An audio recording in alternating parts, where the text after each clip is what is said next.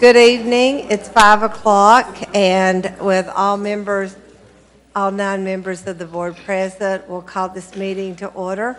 And tonight, our moment of silence and pledge of allegiance will be led by Ms. Solon.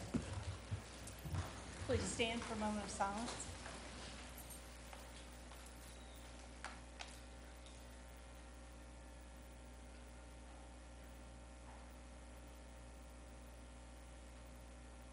Face the flag. Salute. I pledge allegiance to the flag of the United States of America and to the republic for which it stands, one nation, under God, indivisible, with liberty and justice for all.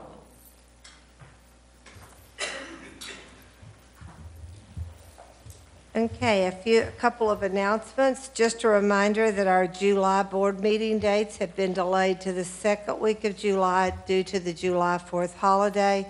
So we will have our work session on Monday, July 10th in this boardroom, and our regular session meeting will be in the City County Building Main Assembly at 5 p.m. on Wednesday, July the 12th. Board members, our next policy review meeting scheduled for Thursday, June 15th is going to need to be an extended version.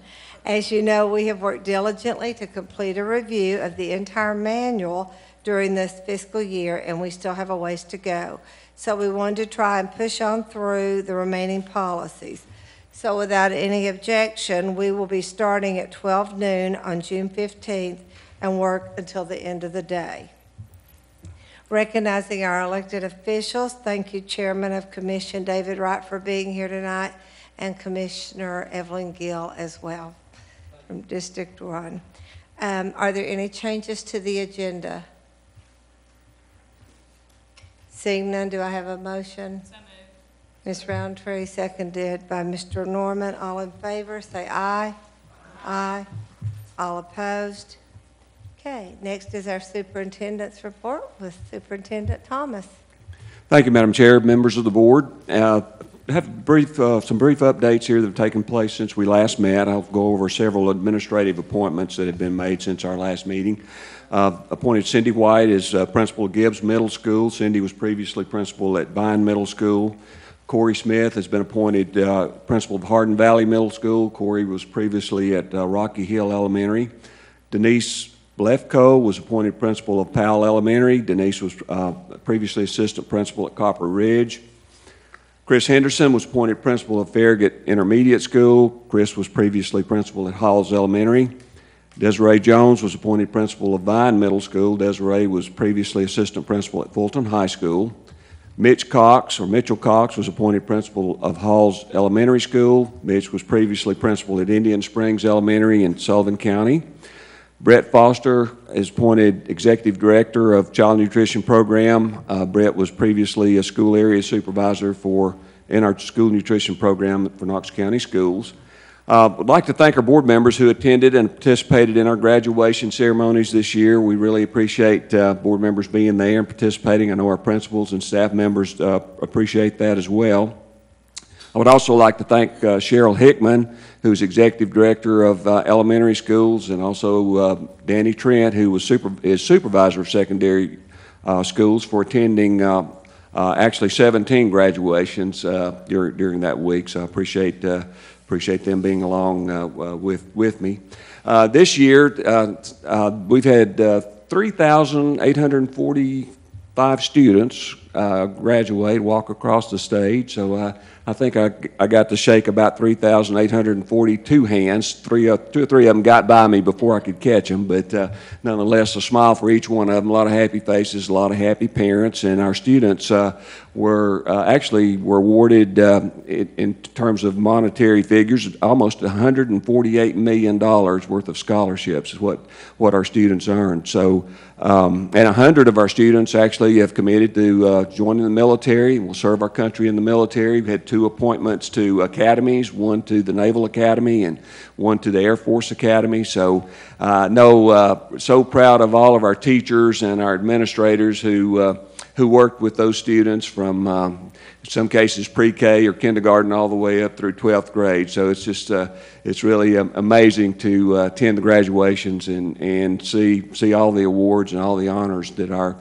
students get, and in addition to their parents, thanking their parents, just to thank their teachers and staff members that have worked with them for all those years. We have 4 Knox County school teachers who have been selected to be part of the 2017-2018 Tennessee Educator Fellowship Class, which is an initiative of the State Collaborative on Reform Education, or SCORE. It's a year-long program to equip educators to advocate for their students in their profession as they continue teaching. There were 50 educators from across the state were chosen, so Knox County is, again, very fortunate to have 4 teachers who have been selected, and those teachers are Amy Cox, who teaches 3rd grade English language arts at Halls Elementary School. Amy's been teaching for us for 18 years.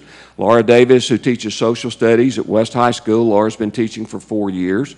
Lindsay Davis, who teaches mathematics at Austin East High School. Lindsay's been teaching for 12 years.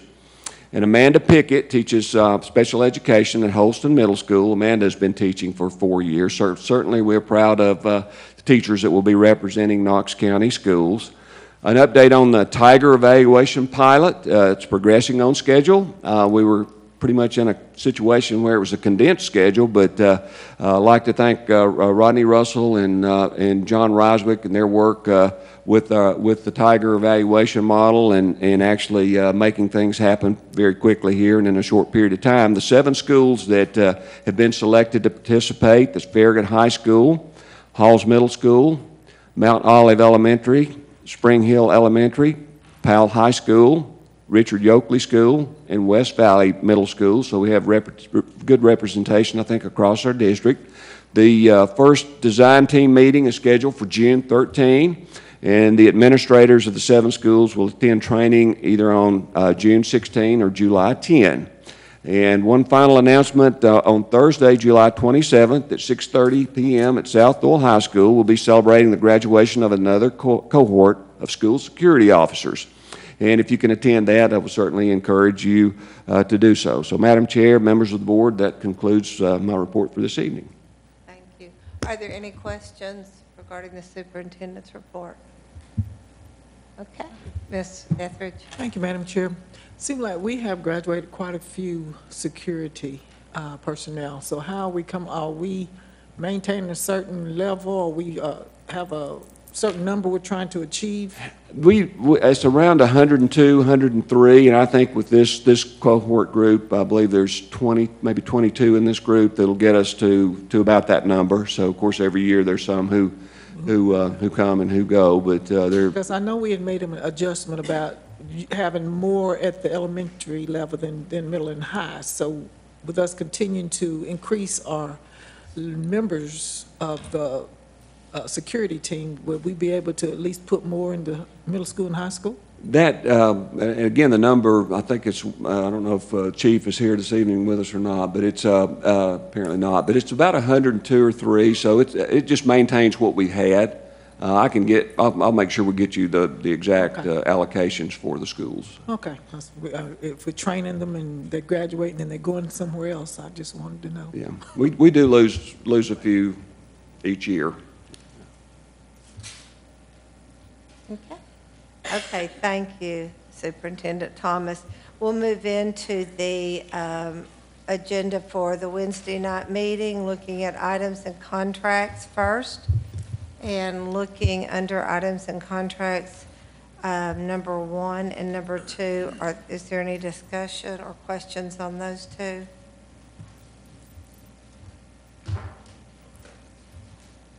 Okay.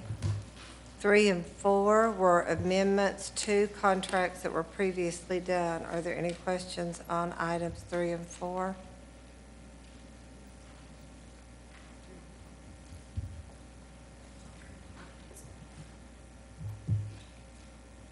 Okay. Let's look at 5. I kind of went through and grouped these. Let's look at 5 through 8.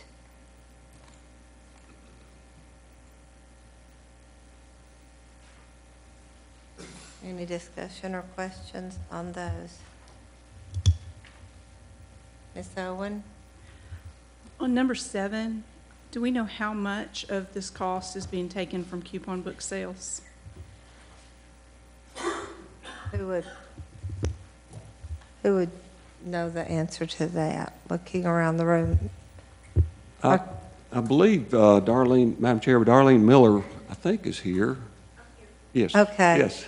Ms. Darlene, Miller. if you, I don't know if you would approach the lectern there. I don't know if you know the answer or not. The question about the amount of money from coupon book sales for item 7. For the Core Advantage Child Assessment? I'm not certain the exact percentage of that, how much. I know that they, typically in the past, that has been covered with the Title I funding that we've had, but this year, I don't know that those exact numbers have come out, but the Title I funding allocations have been cut.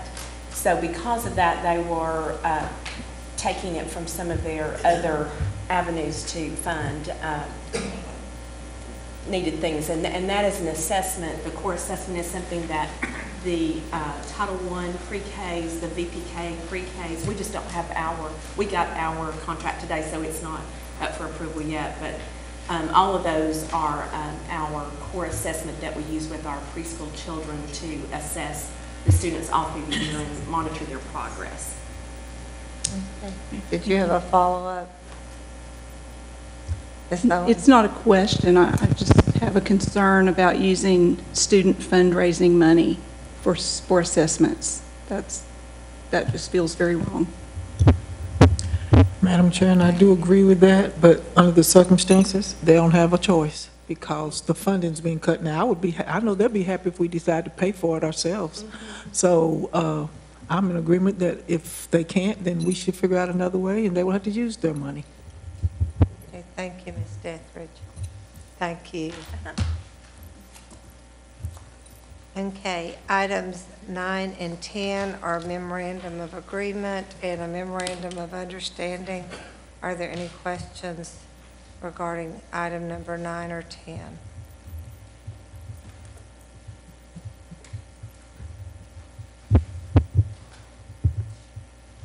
Okay, items 11 through 14.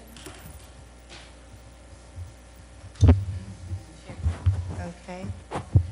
I did have a question on 11, number 11. I'm a little bit familiar with this Wilson language training. This orientation and introductory workshop, what is included in this $21,000? Ms. Mathley? Yes. Okay. It includes the cost of materials. It includes the initial orientation workshop is up to 30 teachers for the initial introduction to Wilson.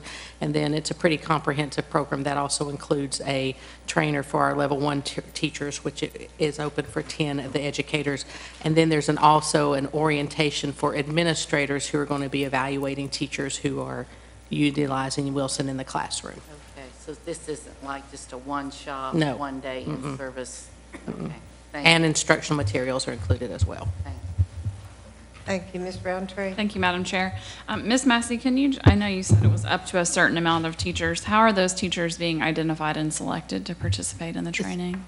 So we have a number of new teachers every year, so we target those teachers, and then anybody that we pretty much offer Wilson in most of our elementary schools and many of our middle schools, and we're just building the number of teachers who offer that intervention as an option for our students with primarily learning disabilities, but other disabilities as well. Thank you. Any other questions? Okay, items 15 through 18.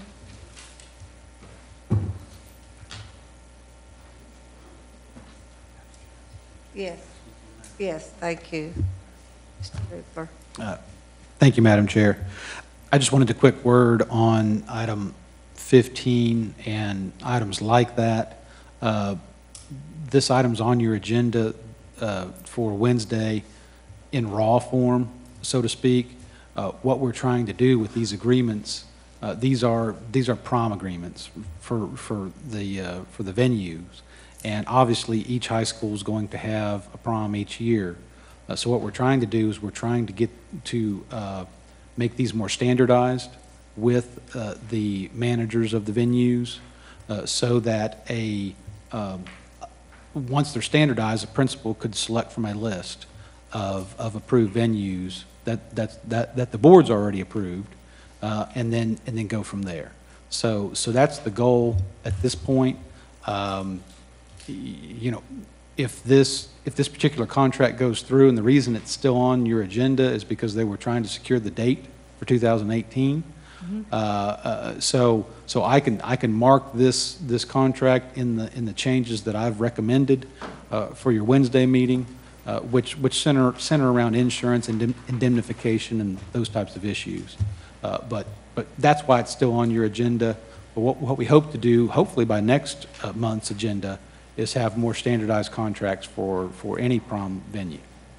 I think that's an excellent idea. Ms. Fugate? Thank you. Following up on that, Mr. Dupler, so we're going to come up with some standardized contracts, and you mentioned a standardized, venues that people could choose from.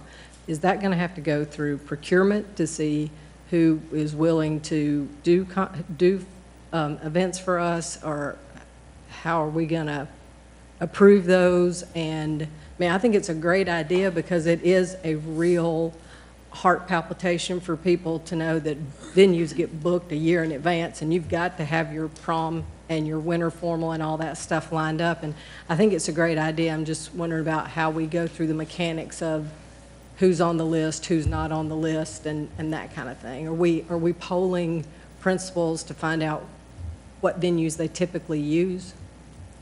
If I may, thank you.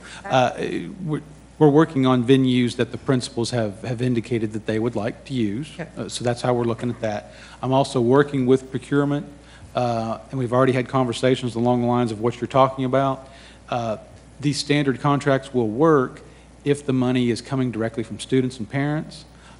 There may be more of an issue, more process involved if it's being run through the school accounts. Okay. So, but we are working on that. I just asked for that so that people who are listening to this on TV and know that we normally do a procurement process, I just wondered how we were going to handle that. Thank you. Okay. Any other questions on those items? Thank you, Mr. Duper. 20 and through 22. Mr. Norman? You probably want to include 19, don't you? Okay, you want 19? Yeah. 22? Okay. I've got a question about 19. Okay. I don't know. Is Mr. Grubb here? I guess that's for Mr. Grubb. Mr. Grubb?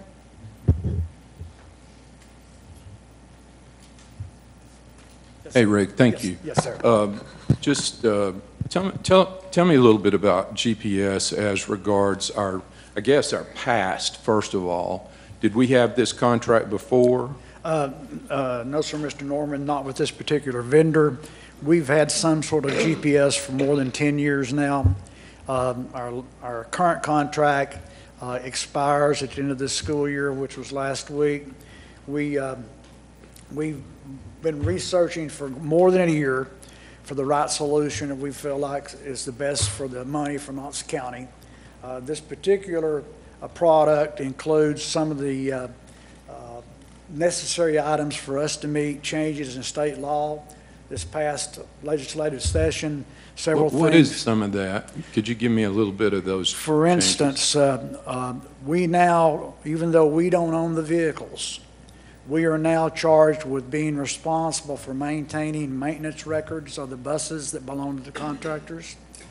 We are responsible for maintaining the inspection records of the vehicles that belong to the contractors. We are responsible for maintaining all training records of the drivers employed by contractors. We are now placing a placard on the back of each bus with a phone number for a helpline from the general public. And the training that's now going to be required for a school bus driver, which has been performed solely by the contractor, we anticipate that when the state board completes their curriculum, beginning in January, that we are going to have to provide some of that training, and it looks like with road testing component, we could be looking at somewhere around 40 hours to train a bus driver. And so all of those things have been added. What this particular Zonar tool will do, it automates pre- and post-trip inspections. There's a small device about this big that the driver actually, what they will do, the big pieces of this Zonar, was they will, when they enter the bus, they have, at the end of it, it will read the proximity card, which is the driver's badge, and we print their picture on it. They click that. Then it says, what bus am I on? And they put the bus number in, because we have 425 buses and 340 routes. So it's not static what bus is on what route. So this will give us a means to push to the back end. When we're looking for bus 100, it is 100 based on the driver entering 100 in this device. It also places 9 locations on the vehicle, a small disc that is attached to the vehicle, and the driver has to be within 5 inches of this disc and click the button, and it automatically records that they looked under the wheel well, they looked in the fuel entry cell, they looked under the hood. So what we're adding here is a very critical piece of safety, and at the same time, we're capturing on the behalf of the contractors and keeping records for them on our pre- and post-trip inspections, which now are done by the driver on paper form, collected periodically from the contractor, and stored. At this point, we have no knowledge of what any of them say.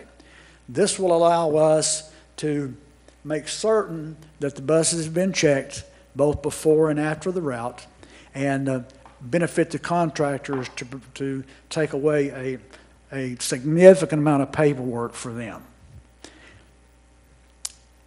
So Zonar captures X, Y's. That's more than I need. Okay. Appreciate it. Okay. I have a tendency to tell you how to build a clock when you ask me what time it is. Okay, thank you. Mr. McMillan and Ms. Horn, I don't know who was next, so with your permission, Ms. Horn, I'll go to Mr. McMillan and then come back to you. Mr. McMillan.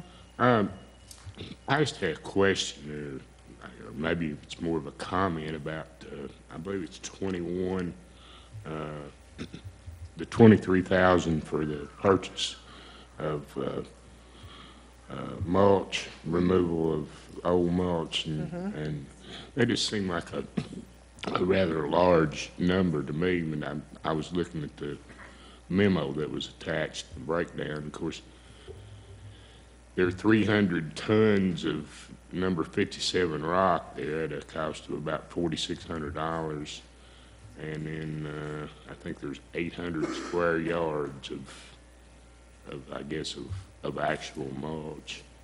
I guess it all adds up. It just seemed like a rather large number, and for this mulch, 300 tons of rock. What are we really doing? That seems like a large number. Okay, Mr. Dillingham's getting ready. Go ahead. Thank you, Madam Chair. Mr. McMillan, under all of our playgrounds, we put about a 4-inch layer of rock as an under drain. And what that does is it helps the water travel through rather than ponding, raising up, and washing the mulch away. So that's a requirement on all of our playgrounds that we have maintained for several years now. When you talk about mulch for a playground, this is not landscaping mulch, it's engineered wood fibers. So it's a special type of mulch or covering that is put in. So it's typically called mulch, but it's really not. So it is quite expensive. Okay. And I was aware that we did at least some, maybe not all, but some of what you're talking about as far as letting the water flow through, but still 300 tons of rock seem like a large figure. I don't know that much about that sort of stuff. I'm not in the landscaping business or anything. Never had that experience. And I'm not sure, I mean, they have some fairly large playgrounds down there, I know, so Okay. it doesn't surprise me. I realized it was one of the large buildings. I just wondered what kind of an area that it covered and everything. I do not know right off the top of my head what the square footage is on those playgrounds. Typically at the elementary level schools, they'll have a playground for K through 2 and one for 3 through 5, and they get fairly large, and especially with the fall zones that you have to have for the equipment that's in there extending out quite a distance from the piece. Okay. 23,000, I would say, is probably about average of what schools Okay. spend on playground cover. Okay, thank you. Thank you. Ms. Horn? Thank you, Madam Chair. Dr. Grubb, I think you already answered my question, which was the GPS equipment, that would be for all the buses. Is that correct? We are estimating 425 buses. We plan 340 routes next year. The number of buses contractors use to serve Knox County is not static. They bring in new buses on a constant basis. And so our goal is to have a working camera system, a 800 megahertz radio, and a GPS solution on every vehicle that's transporting students. Okay, thank you. Ms. Fugit? Thank you. Mr. Dillingham, getting back to Mr. McMillan's question about the playground, how does Knox County actually provide any of that for any of our playgrounds, or is that mostly school-funded for playgrounds? Ms. Fugit, at this point in time, it is mostly school-funded. We're trying to move in the direction of some using operation dollars in the future to be able to do that. We're just not there as of yet. I know that's one of Mr. Oak's primary concerns right now, especially for some of our smaller schools. Well, it is, because schools are raising money to either build their playground and then have to mulch their playground, and as we fence them in and as we tell communities we will keep them open for communities to use them, yet the parents there are funding. Just talking about it so that the community understands it is a significant amount of money that our communities and parents are raising to do our playgrounds, because Knox County School capital budget doesn't cover that. Thank you. Thank you. Any other questions before we move on to 23? Okay, item 23 is the design. Madam Chair, I'm sorry. Oh, I'm sorry, sorry. Gloria. I just thought about something. I was listening and Yes. thinking at the same time about what Mr. Fugit was talking about and Mr. Dillingham. And I agree, because you have smaller schools that don't have the money. And so I had a concern this week about, I have a problem because the kids can't even use the playground because they don't have the proper equipment and they don't have the proper mulch. They can't afford it. And so, do you know when we may be able to, or what's the plan, or how in the future, or anything? Ms. Dethridge, at this point in time, I do not have answers. I know that we are continually inspecting our playgrounds now. There are requirements for the depth of the mulch based on the equipment and the fall height and so on and so forth. So, as I said, that is part of Mr. Oak's agenda, speaking for him since he's not here. I know in conversations I've had with him that if you're going to inspect, you're going to enforce the rules and regulations, then there has to be some method that the school system can step in and help out, especially at some of these smaller schools that have difficulty raising the money to do that. But at this point, it is still school funds that provide all of this. Because I know the state requires us to have activities, physical activities, but as long as they can't even use the playground. I know Mr. French and his people are helping now. At least the schools can just order the mulch, have it delivered, and then Mr. French's guys go out and actually spread it, so that saves some of the cost right there. Okay, thank you. Sorry. And I think maybe this might be a good discussion item for the board in the future, especially as we look at next year's budget. And I've heard some creative ideas in the past about combining with Parks and Rec and talking to commission and the mayor and things like that, because so many of our playgrounds are being used during off hours. So, okay, well, thank you for those comments. And we're going to look at item 23, which is the design for addition and renovations to Inskip Elementary. Were there any questions about that or discussion? Mr. No? Ms. Hull? Mr. Norman? Is there somebody here for Cope? No.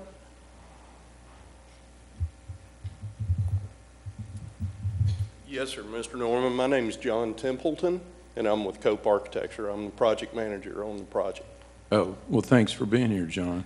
I was behind the scenes with Jim while you were in the meeting. Oh, okay. Okay, just basically when we met with Lanny and Brad Salisbury, and we talked about the stormwater demonstration site there in the center, which may be a pond, it may end up being a water garden. A rain garden, whatever. Yes, sir. So just the question was, anything changed since that discussion? No, sir, not at this point. We do have in our schematic design an area that's located between the new buildings, roughly where the existing playground is now, for a bioretention area. Okay, and it's labeled detention pond on the schematic? Yes, sir. It's Okay. actually labeled bioretention. Okay. There is a retention pond in the very back, near where the portables are currently located. Okay. And we're looking at putting it somewhere in between there. Now, the key to this is, though, it's completely based on where we are financially. The extent of that will be dictated by the funding available. We will do everything, because we agree that something should be done, and it offers a great teaching opportunity as well to utilize that area. Okay, very good. I just checking in to see if anything. We hadn't dropped it off the radar. Okay. Madam Chair, if I may, Yes. what we have on board agenda tonight is the schematic design. Once we get approval on this, we will move into design development, which is where we will start taking an in-depth look into some of the items that Mr. Norman is talking about, and to see if we can actually get some of these items included within the funding level that we have on this. So we'll definitely take a look at anything and everything we can on this, and that we can fit in the budget to do. Ms. Owen, did you have a question Yes. or comment? I know you've given me sort of a timeline before, but for the rest of the board, could you give us sort of a timeline of how that will take place? It is our anticipation that once we receive schematic design approval Wednesday night, Cope Associates will move forward with design development and then move into construction documents. Our plan is to try to advertise for bids in October, receive bids in November, and bring it back to the board and county commission in December, the construction contract, so that we can get going on construction and start moving, get some bulldozers out there and start moving some dirt. Thank you. Thank you, Mr. Dillingham. Thank you. Thank you for being here, Mr. Templeton. Okay, items 24 through 27, discussion or comments, questions?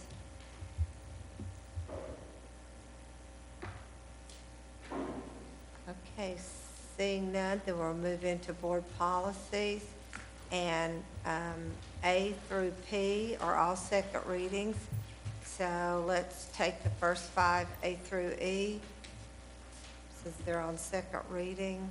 Is there any discussion, questions, or comments about A through E?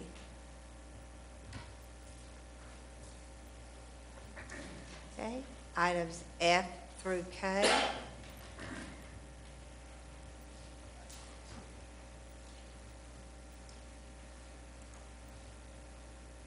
And items M through P, and that concludes the second readings.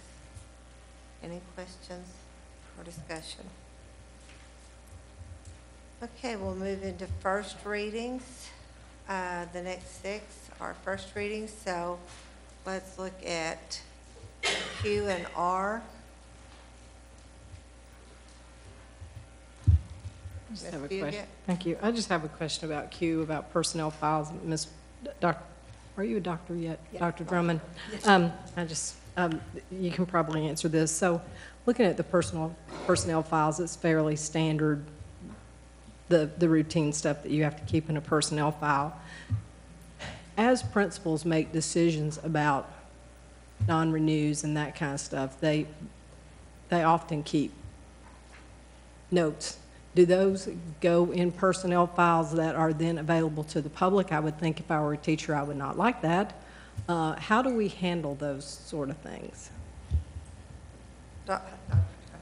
Any notes that are taken is part of the reason, it's documented, and the employee will sign that they know that it's going in their actual personnel file that is in HR. If there's any additional notes or things that has taken place at the school, that is not in their actual HR personnel file, but it's in their school file.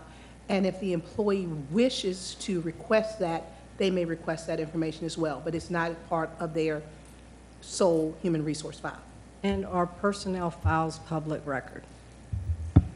It is open for open records request. Okay, thank you. I get questions about that. Okay, thank you. Okay, items or policies S and T.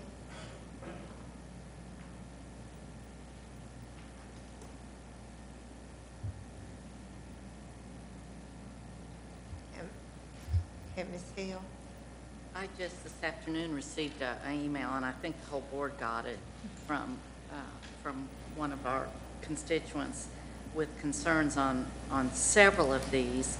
And to be quite honest, I haven't had a chance to really study them. Has anyone else on this on the board had a chance to really look at these? Ms. Massey, do you want to address what we talked about in policy review? Right.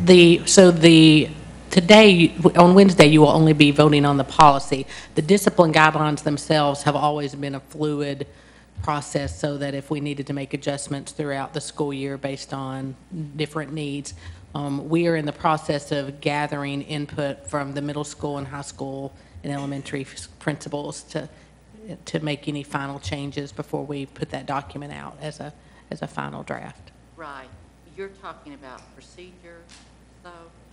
Yeah, I'm talking about the discipline guidelines. Were you speaking to the guidelines specifically? No, I was actually speaking to the policy per se, SJ191.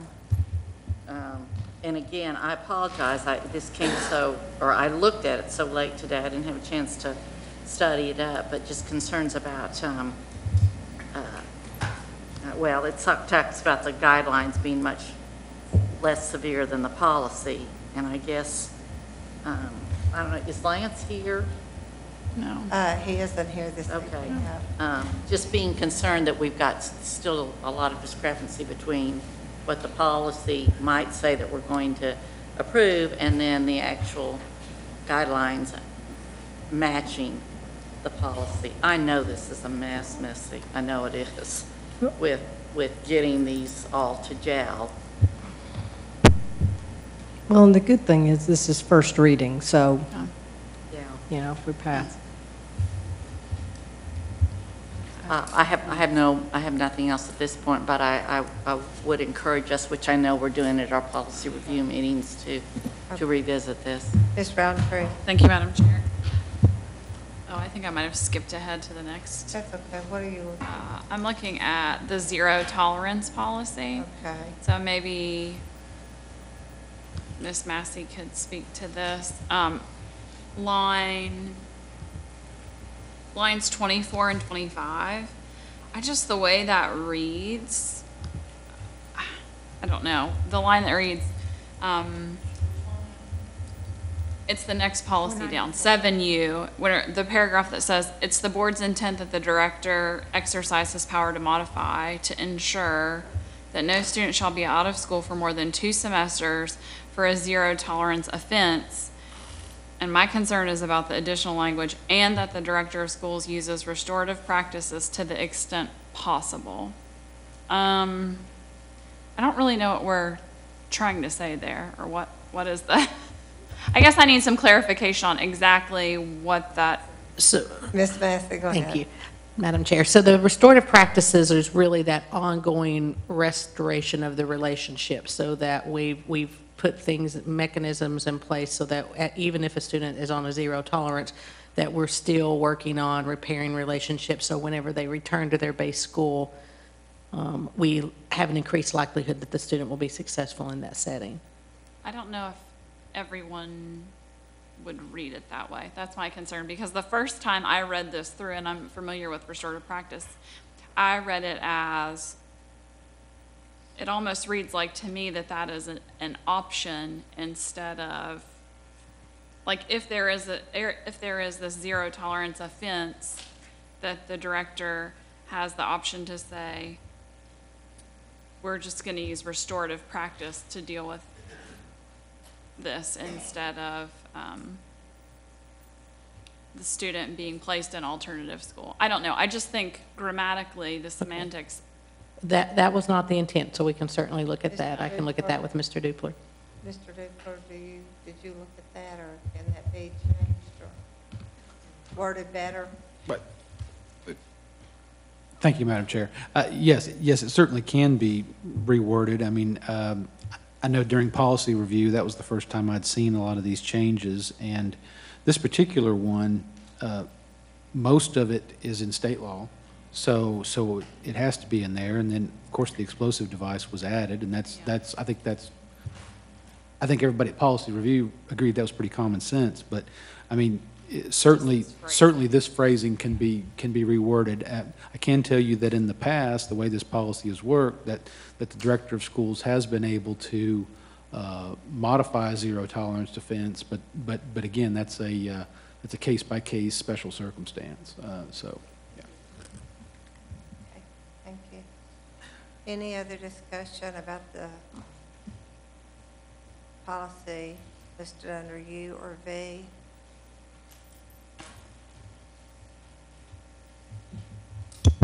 Ms. Owen?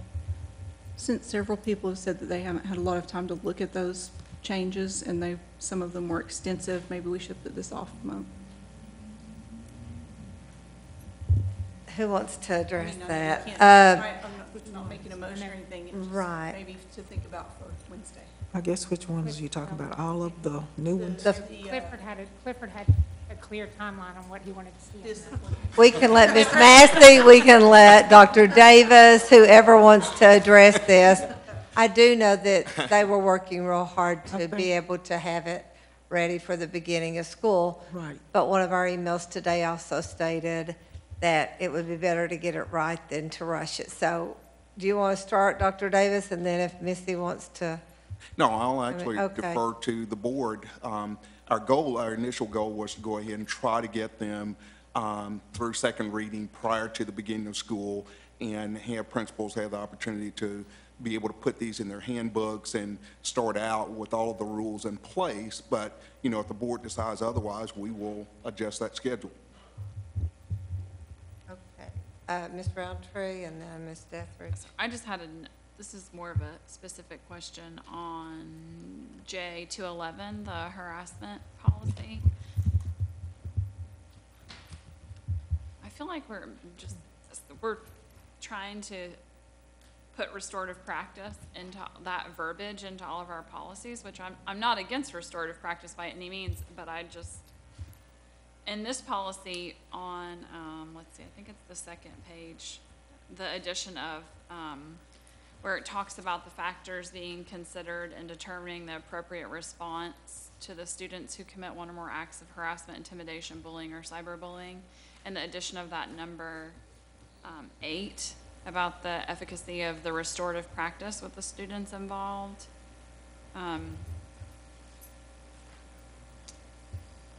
We're not going to have restorative practice in place at all of our schools, so I have a concern about that being, you know, we only have it at select schools right now. So I don't know if anybody else has concern about that.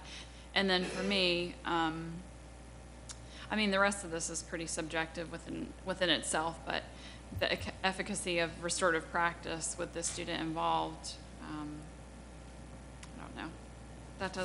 There's not a lot of meat there, and we don't have restorative practice at every school, so I don't think that's necessary, but maybe Ms. Massey or Dr. Davis wants to respond to that.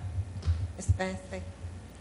So when, Madam Chair, the DEO recommendations is that we would look at putting restorative practices into our discipline policies. And so the committee has spent the past several months looking at which of the policies, because there are a lot of discipline policies that they would prioritize, and then add those references in, and then add them to the other policies as we were able to work through those. And as far as restorative practices, we have training opportunities. We're working really hard to get, I mean, probably, I won't say advanced, but we definitely will have initial training within all of our schools, or most of our schools. All of our administrators had an opportunity to attend a training last week, and then we have summer workshops almost every day this summer that we have schools signed up for training. And I appreciate the work that you've done and that the committee's done. It kind of feels just like a little bit like Mad Libs to me. Like, let's insert this phrase within the policy. And I mean, that is not the intention. I think the intention is to try and change our practice.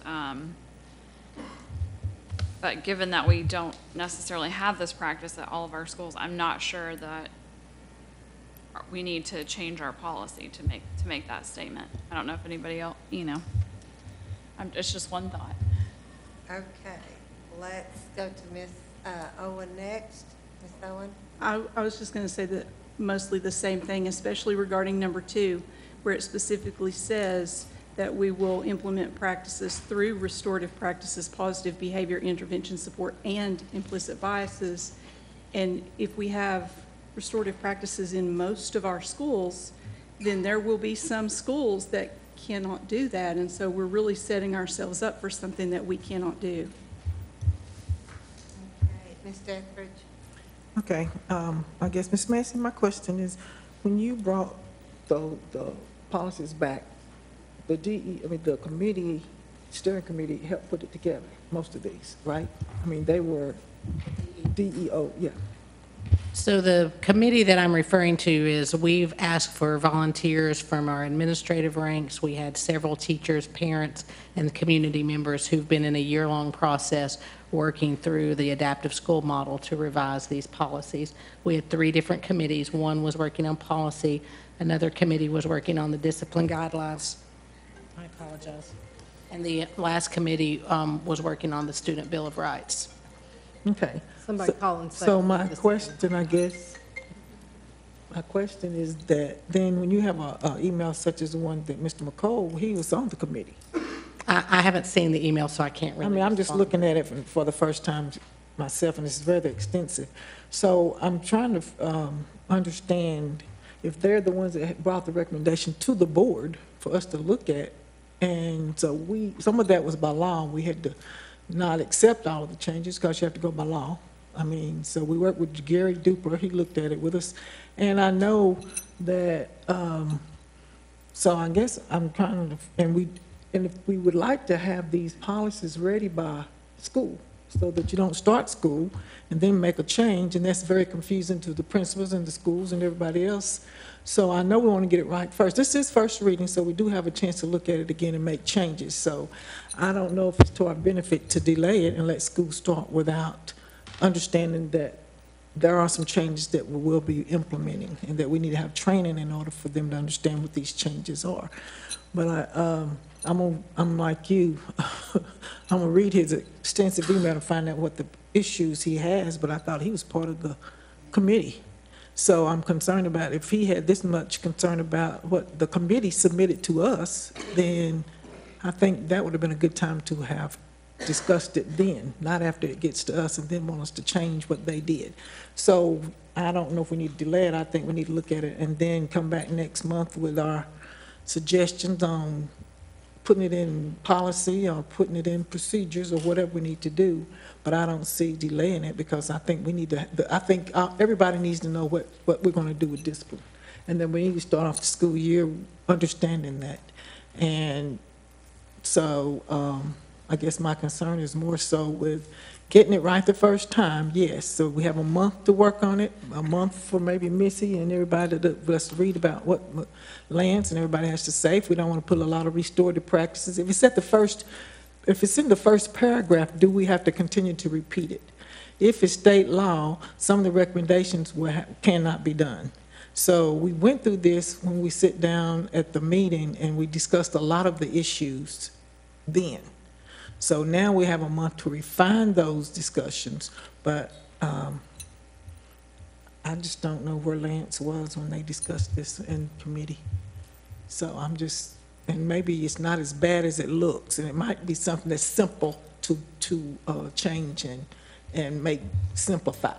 So I think we just need to look at it, but I don't know if we need to delay it a month, 30 days. Well, I know in his email, he did say that he was out of town when we had the last policy review meeting, and so he was unable to be there, and he apologized for getting it to us so late. Ms. Fugit?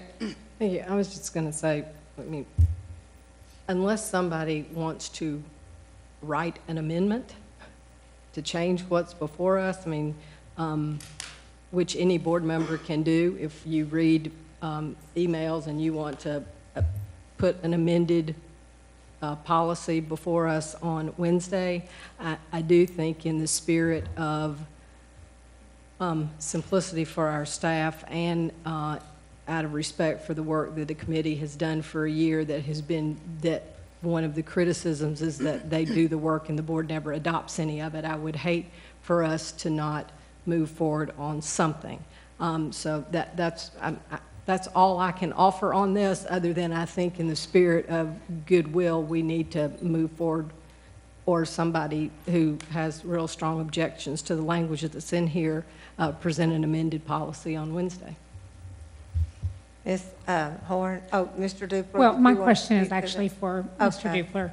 Going back to to Amber's concern from earlier, if we don't have restorative practices in all of our schools, is the language such that we are opening ourselves up to a problem, perhaps? So that's my concern. Go ahead, Mr. Dupler. Thank you, Madam Chair. Thank you, Ms. Horn. And I wanted to clarify what Ms. Dethridge was talking about as well. We certainly did talk a lot about the statutes and about the law at the policy review meeting, but as far as restorative practices goes, that concept, that's a policy decision to be made by this board. It's not in state statute or anything like that. But Ms. Horn, you are correct in that if this board adopts a policy, that policy will be district-wide, and there could be an issue if restorative practices, if that concept is in the policy but not utilized at every school. So, Ms. Hill, did you still want to? It was the same question as Ms. Horn, so I would like to ask those, Mr. Dupler, what would your recommendation be then? Again, I mean, restorative practices is something for this board to decide. It's a way it's a concept that centers around discipline. It doesn't have to do with the state statutes or the federal law. But I mean, I think just as Ms. Fugit was saying, if a board member wants to suggest an edit to these policies, or if this board wants the law director's office to try to recraft this policy around restorative practices, basically to say in schools where that concept has been implemented, to that effect. And would that be appropriate wording? Sure. Can I ask the law director's office to effect. do that, please? Thank you. You just gave yourself more work. If you could make an edit and get it to us by tomorrow morning so we could look at it before we vote on Wednesday? How about tomorrow afternoon? Shall it give you an extension, Mr. Dupler? Okay. Ms. Owen, your mic is down. Did you want to make an I additional? have two things. I think Ms. Fugit just took care of one of them. It was, I may not recall correctly, but I thought that in our policy review meeting, we had decided that we would make language that said, to the extent that it could be used. And that's not what happened in two of these policies. So when the policy actually made it to us, we still have the version that we were first looking at instead of the changes that we made in that meeting. So that concerns me quite a bit, that all of that lengthy discussion and all of those changes that we discussed, we still have pretty much what we started out with. So I think we really need to take a look at that and see what we discussed that maybe is not included here. Also, I would rather take more time and get it right and waive second reading than try to clump it all up and get a big hot mess out there. Okay. Regarding the changes that we talked about in policy review, do you want to bring those to, while Mr. Dupler's editing everything, did you want him or Ms. Massey to work together to change that?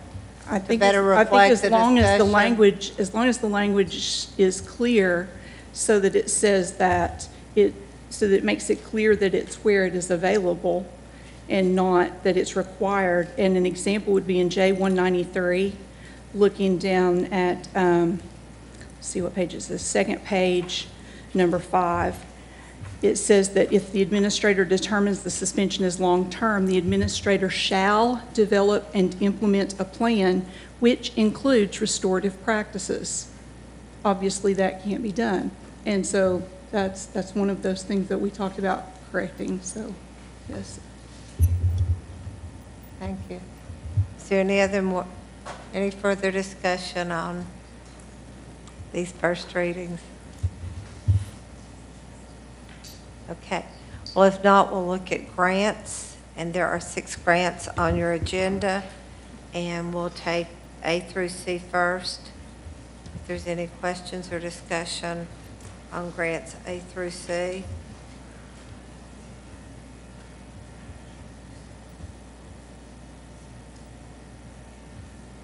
And then grants D through F.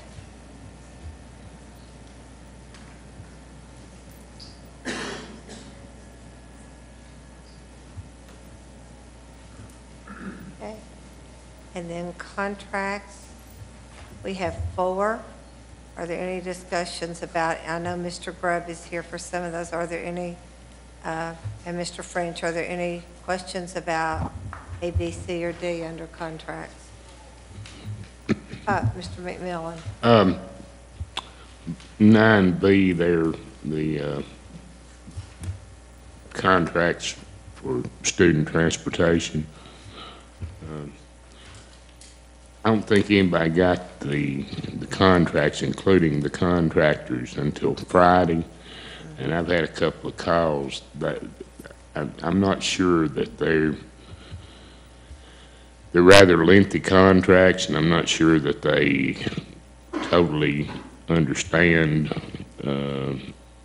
or they maybe possibly misunderstood some of the stuff. I'd like for Dr. Grubb to talk about it. Okay.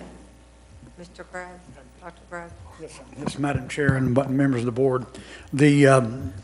Any specific pieces of it, Mike, or a general? Most of the changes in the contract are either safety related or they're directly associated with the changes in state law that we have to comply with. The financial piece is, there is a financial piece in here for the contractor. We actually this year, Finance Department approved $875,000 to the budget for what we are calling our 3-year initiative to increase compensation for our contractors, school bus contractors. Out of that $875, please be reminded, for every dollar in a daily rate, it's $60,000. So 2 school years ago, Dr. McIntyre and the board, he recommended and the board approved a $600 stipend, $60 for 10 months.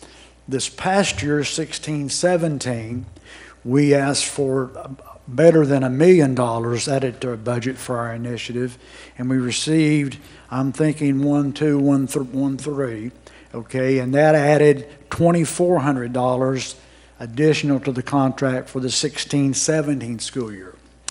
We asked for as much as we could get this year. We received $873,400, and so what that is going to allow us to do is a $200 increase to the school bus contract. At 340 buses, that's $680,000 of the 873. We also are projecting the need for up to 5 buses for overcrowding. We have a problem. We have some problems at Holston to the far end of the Gibbs area. We have a situation there in your district. We have a number of problems at Carnes and Hardin Valley due to the growth primarily in the Hardin Valley corridor.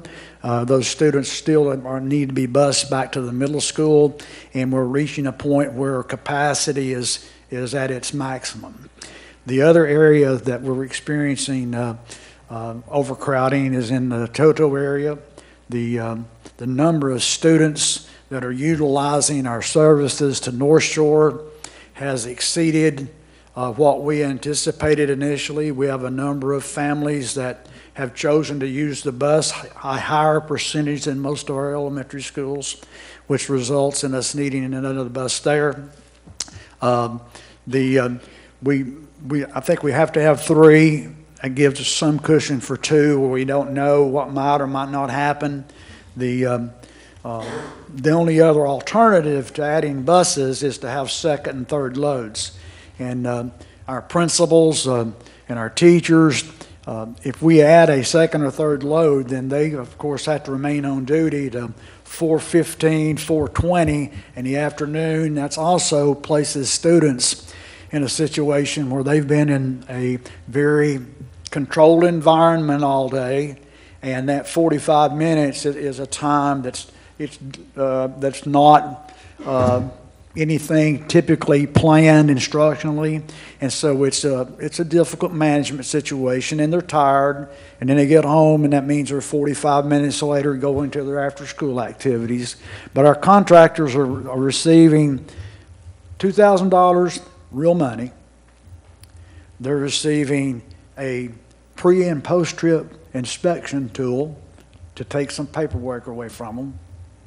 They are receiving a better radio system, and the assistance from us on training their contractors. So they've got what I feel is a fair and certainly a better increase than they've typically received in my 19 years. This is over a 2-year period, we're looking at about a 15% increase. We're still under market. We're under market, in my estimation, based on our consultants that have been here and visited and made reports similar to what we projected it would be. We're somewhere still somewhat under the market, and we'll have to continue this initiative in order for our folks to provide newer equipment and compensate and provide benefits to their employees. Well, the equipment is certainly good, and I'm sure everybody will benefit from it, and I'm sure they're appreciative of it. But in terms of actual compensation, real dollars that they receive. Now, you correct me if I'm wrong, but they're paid on a 10-month scale. Yeah, 10 payments on their base rate, Okay. yes, sir. last year, they were paid for each contract for the large passenger bus, 66 to 70, whatever they hold. They were paid $240 per month additional money. All buses, not just all buses, all 300 this year, all 335 were paid those stipends regardless of the size. Anybody that had a contract, no Anybody matter had a what size the contract. bus Yes, was. sir. Okay. All right. Now, they also received last year, I think you said $60 per month from the previous. It was kind of a carryover from Yes, sir. because we started in the middle of the year. All right. Next year, how many dollars per month are they going to receive for each individual contract? Each individual contract, all we did is we moved the $600, the $2,400, and the $2,000 for this year, which is a total of $5,000. We divided that by 177 school days and added it to the daily rate. So their daily rate is somewhere around, for instance, a 65, 66 passenger bus would be we have more of those in the fleet than any other size. That's just a typical, looks like a truck on the front bus.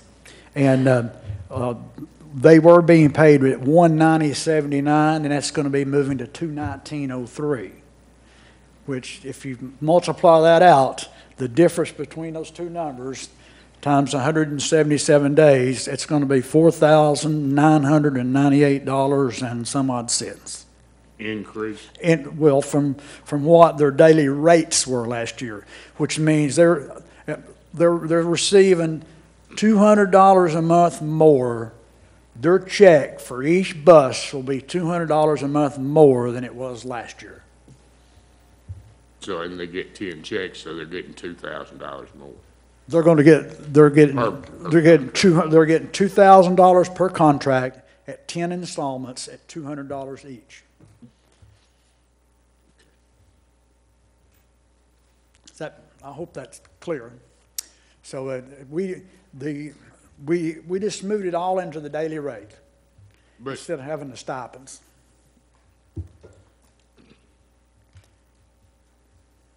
I'm not sure that I understand that they are getting more money than they received last year. If I am Doug Davis, and Doug's sitting here, he is the designated representative who we talk with, and he heads up several committees. And Russ and I have met with him multiple times. If Doug Davis has, how many buses do you have, Doug? 19? 21 buses. So the bottom line is his check at the end of every month is going to be 21 times 200. So he's going to get $4,200 more a month than he got last year. Than he got last year. Okay. And he's got 21 buses. So at the end of the year, he's going to get $4,200. He's going to get $420,000 more. 42,000. I thought I'd get him excited with some of my Carter math. $42,000 more than he got last year, than he received last year. Now there is some other things embedded in here. One of the things is we have. In the bus business, drivers are difficult to find. So when our terrain and our road infrastructure allows us, we sometimes opt to go to bigger buses. It still takes one driver, but for every time you can put a 90-passenger bus on, if you can put 3 of those on, you eliminate a 60-passenger bus. But you don't have to have one less driver. And in fact, it makes Knox County money.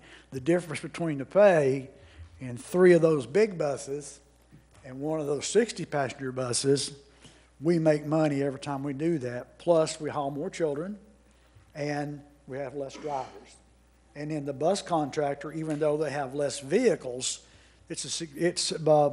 for instance, you're looking at somewhere around $40 a day difference in a 90-passenger bus on its daily rate and a 65-passenger bus, which in a year's time adds up to 4,000 and 280. That's 680, 700, right at $700,000, $7,000 difference. So it's profitable for everybody. Okay. I say that to say we have not had a 78 passenger category. The state now allows 78 passenger conventional buses, which is a bus that looks like a truck on the front. And because those are available out there in the resale market, we figured in, I calculated some things in to where we could have that category. So we could ask, maybe they can't find a 90-passenger bus, but we can find a 78-passenger bus, and that gives us 3 more rows of seats on each side in the bus, which in some cases, that's the one subdivision they put in out on Pettigo Road. One subdivision generates that 8 or 10 or 12 children. Instead of having to put another bus on, that bus will accommodate the growth. And so so we've added that. We've also added an increase to the folks that give us midday service. It's very difficult for us to get someone. We have a number of boys and girls that have unique programming. They may go to Goodwill Industries, for instance. They may go out for community-based instruction. But it's very difficult to get someone to come and work for 2 hours or come and work for 4 hours. So our supply and demand has forced us to raise that a little bit to help those folks. So it's easier to get providers because our boys and girls, they need the programs and they're in their IEP. So we're obligated to do that. Is there anything in here in, the money is paid, the contract is with the contractor, obviously, and so the money is paid directly to him. Is there anything in these new contracts that either establishes as a requirement or a recommendation about driver pay? I know that everybody's had that's been a big problem for the last few years of finding enough drivers, enough competent drivers. Well, our contract are with vendors. Our contracts with vendors, and the contract does not specify what their relationship is with their employee. It only specifies that they meet the standards that's established federally and by the state, and meets board policy, and things like interaction with students and proper dress and some of those things. But we don't actually get in or have any authority to require a contractor to compensate their employees or provide a certain benefit to them. Okay, thank you. Ms. Hill, did you have a question for Ms. Yes, ma'am. Grubb? Thank you, Rick. That's very comprehensive. Clearly, you've done this a long time, and you know some of the stumbling blocks along the way. I think I heard you say then over the last 3 years, the 2,400, 600, 200 so that's $3,200 more per bus. 624, 2,000. $5,000 more. More, all right, over the last 3 years per bus that we are paying directly to contractors. But then I think I also heard you say to Mike that you have no idea how much of that passes through to increase driver pay. Is that correct? No, ma'am. It would all be rhetoric or something that a driver might just say to me, or. Right. But right. I really don't. I don't have conversations with contractors about what they do for their employees. We have been able to help them some with training, and in order to encourage our driver pool to come out to training. Last year, we were able to forward some funds to the contractor for them to pass on to their employees. There is some money built into this budget to do some of the same things. We just don't, we really, as Mr. Superintendent Thomas has said, Rick has a spending plan. We don't know what we are going to have to do in August. We don't know who's going to ride the bus. We don't know what day they're going to ride the bus, and so we try to get a plan based on our historical information and what we project student populations to be, and then it's about December when we see how we stand, and then if we implement. We have some training in the fall, but we would like to provide 4 hours of training to every driver every year. Right. Now, did I also hear you say, Rick, that even with this almost $5,000 increase per bus over the last 3 years, that we still are paying below the national average, or what the industry standard is? Yes, ma'am. The consultants we had school bus consultants that were here last year, early in the year, and performed a very comprehensive I remember that. Look at what we're doing. And at that point, I believe his final statement was that you're on a rubber band situation. Right, I remember that. We're probably somewhere still $7,500 below what would be a market for a school district our size. So 7,500 times per bus. 330 buses. 340 buses. Yeah, a significant amount of money. Yeah. So, we're so thankful that we have a contractor family here that supports our school district. And many of our contractors have done this for multiple generations. Yeah. We have people who have been driving 50 years, and it's a passion for most of our folks. And they love the kids, and many of them transported the grandparents and the parents, and now they're transporting their children. And it's because of those relationships that we're able to stay in where we are. And so I'm thankful that the board has found the money to help them, and look forward to hopefully that happening again in subsequent years. So Rick, this a new contractor, I forget their name, that came in this last year that had a bunch of new buses. I think they were out of state. It's Echo Ride. Okay. If we are $7,500 a bus below the standard, why'd they come? Well, they hope it's going to get better, is what they tell me. Okay. And, we did for your quick information, we did a nationwide solicitation for vendors.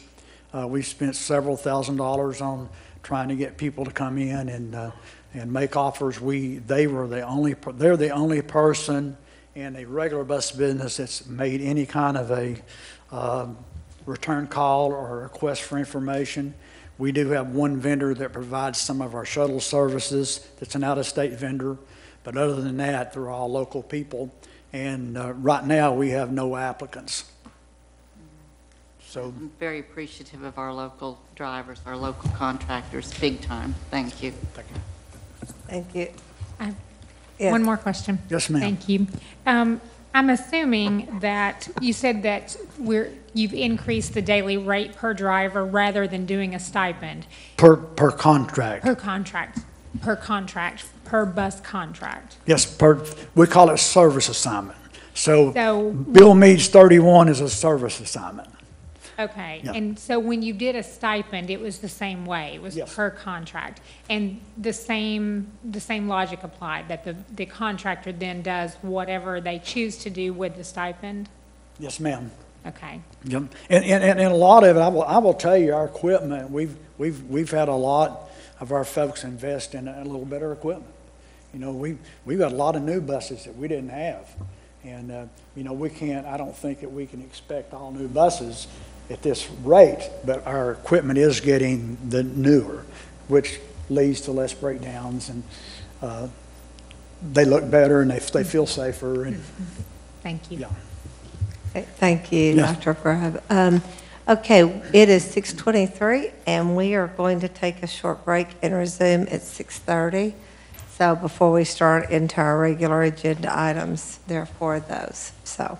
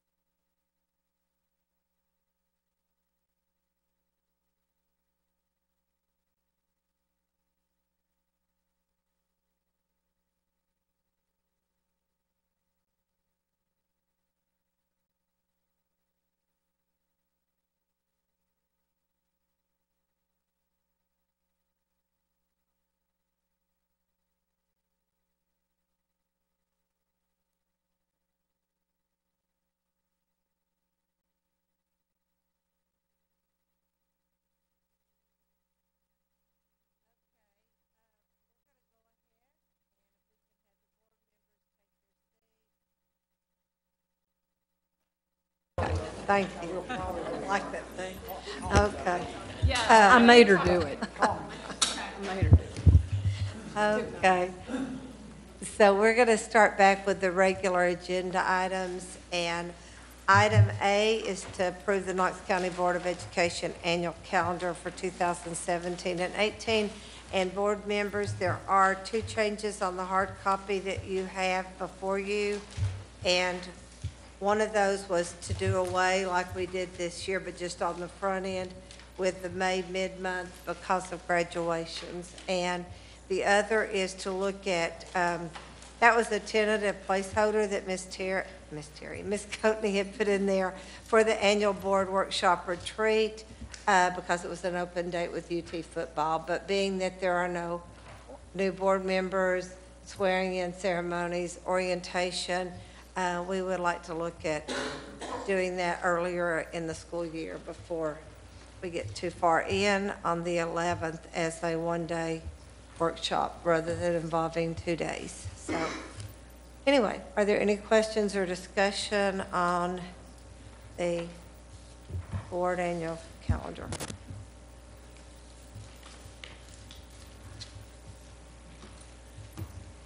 No, Ms. Dethridge? I just won't be here on the October 2nd, but it's nothing to do with you guys. It's a state board meeting that week, that day. Okay. It's not on Okay. Wednesday. It's not. It is. October 2nd is a work session. You're good. Wednesday. Oh, the board.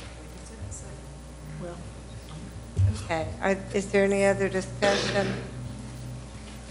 Okay, well, let's move to item B, and that is to approve the differentiated pay plan for Knox County Schools for 2017 and 2018. Discussion or questions on that?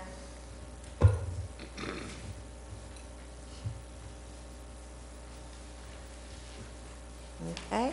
And C is to approve Knox County Schools Middle School zoning plan associated with New Gibbs and Hardin Valley Middle Schools. Questions, discussion?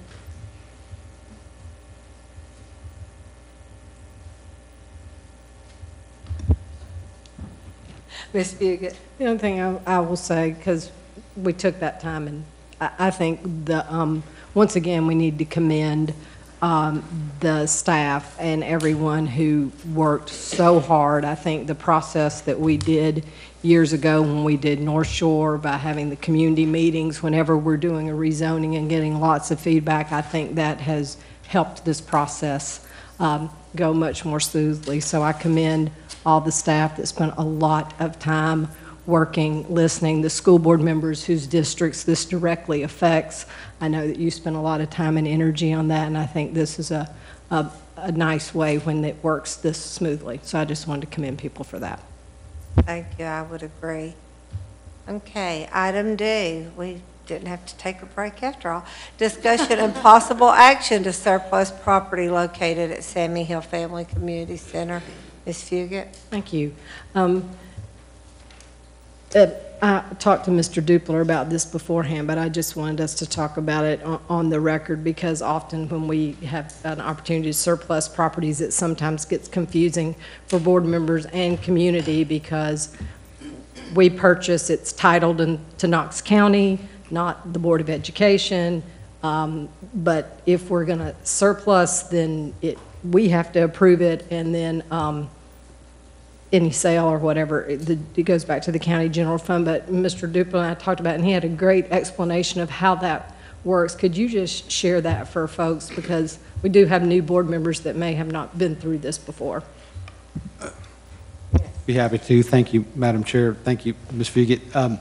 And I think what we also talked about was, our office can do a memorandum, and I can look back historically to see if we have one available, but if we don't, we can certainly do one.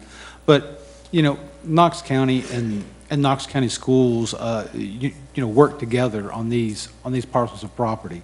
And when the county purchases a parcel for the schools, it's not exactly the same, but a good analogy is what we talked about would be like a life estate for the schools. So as long as the schools wants to use a piece of property for obviously a campus, for a school, or some other purpose that's dedicated to school use, then the school system and the board has that opportunity to use that for as long as necessary, as long as needed. And as long as we're willing to pay for it. Well, yeah. As long as you're willing to operate it, I think that's key. Yeah. But so in this case, I mean, this is a piece of property, yes, that is deeded to Knox County, and frankly, this request did not come from our office. I mean, but if this board so chooses and so votes, I mean, we can prepare a resolution to surplus this parcel of property.